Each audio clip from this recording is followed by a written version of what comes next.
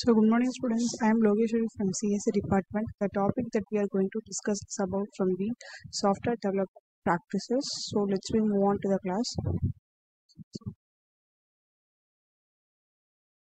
So, that will be the topic that we are going to discuss about the general principles of software engineering. So, in the earlier classes, we have discussed like what is meant by software and what is meant by software engineering. So, and then the next topic is that what are the good practices when we are going to, as a developer, when we are going to develop a software, what are the good practices that we are going to discuss.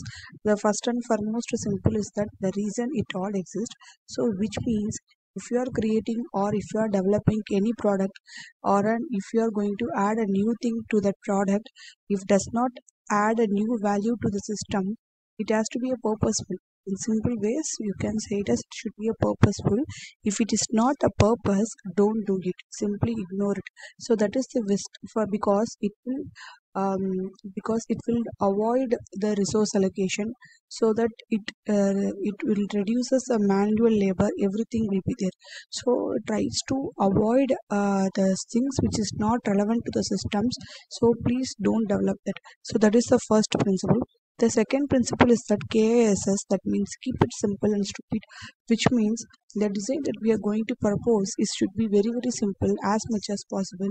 It should not be complicated so that you couldn't able to explain to the client. The third principle is that maintain the vision. So vision is the long-term goal. Okay, so there should be a clear vision, means what is the purpose, why we are going to, what is the basic context of creating this project. Everything has to be there. So that is very essential for creating the project. And then the fourth principle is that what you produce, others will consume. So like the product that we are going to produce, it should be helpful to others. So it should not be a burden to others. It should not be an disturbance to others. The product that we are going to develop should be an helpful to others. Second one, the fifth principle is that be open to the future, which means the product should adapt to the new technologies. It should not be lag out. So it has to adapt to the new technologies, which current technologies are what we are writing, what we are using right now. And second, the sixth principle is very important one. That means plan ahead of reuse. So reuse is very important.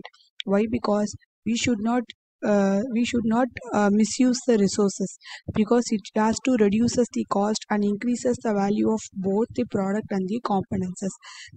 Seventh principle is the very much important, which should be think before you act. So whatever the things which are in your mind, you have to think whether it is possible to implement those things and all.